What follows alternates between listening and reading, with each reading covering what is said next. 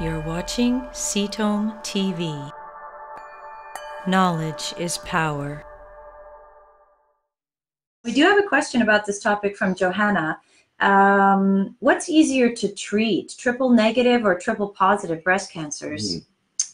Well, I think it really depends on the genetics. It's like any cancer. You know, you either win the lottery, the genetics lottery, or you don't. Right. I mean, we had a patient with a incredibly hard to treat cancer. It just normally doesn't have a lot of treatment options, doesn't have a lot of mutations, doesn't have a lot of targeted therapies. And this patient just happened to have a ton of mutations. And once we got their genetic testing panel, done, yeah. Right. So based on the type of cancer they were diagnosed with, like breast cancer, they would have had a poor survival rate. Right, but because they had so many mutations, we were able to give them immunotherapy, and they just got an amazing response. You know, they knocked it out of the park. They're still cancer free, and they were literally on death's door. They had months to live. So, and that's years ago.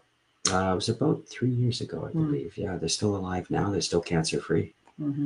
Yeah. So those it keeps coming back to that. Testing. It really does. Like all these questions You've about. got to really utilize the latest You've got to know what diagnostics. caused your cancer, and then what treatments are going to be best to target those mutations. Exactly. And then there's so many possibilities. Yeah. Yes. And increasingly so many, because it's not like there's.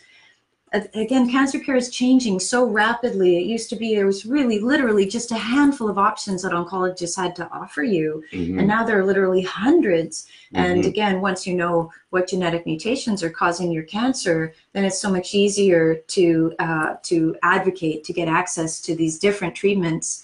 And that's why even if you've been told that there's nothing more that can be done for you, or that the one treatment that is part of the standard care protocol is the one that's available to you, there almost certainly are more options that are going to be far more appropriate for you and provide you with better results and fewer side effects. Yes. Yeah, which is so important. The quality of life during and after treatment, pardon me, is so important. Yes. Thank you for watching CTOM TV.